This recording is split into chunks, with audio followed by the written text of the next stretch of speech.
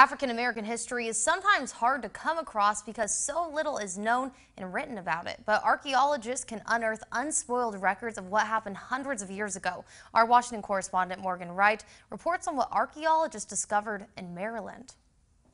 Deep in the forest, sisters Wanda Watts and Shelley Evans walk in the footsteps of their ancestors. The two women share a frustration common to many African Americans whose ancestors were enslaved in America. We have no history.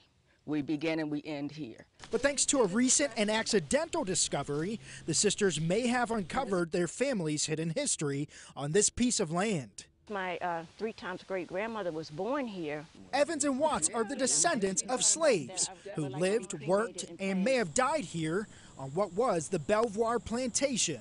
Dr. Julie Shablitsky is the chief archaeologist with the Maryland Department of Transportation. We were initially looking for the Rochambeau encampment, which was during the American Revolution. But instead, they found slave quarters, built in the 1780s and lived in until emancipation in 1864. The land was a tobacco plantation, once owned by relatives of Francis Scott Key, who wrote the Star-Spangled Banner.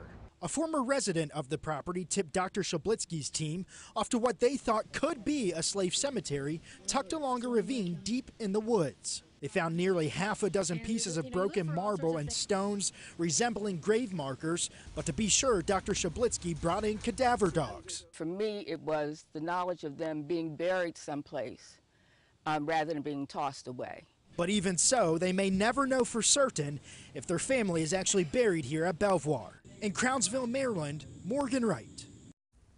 Dr. Shablitsky says there are no immediate plans for the uncovered slave cemetery. The slave quarters have been fully excavated and the state plans to add interpretive panels to the site.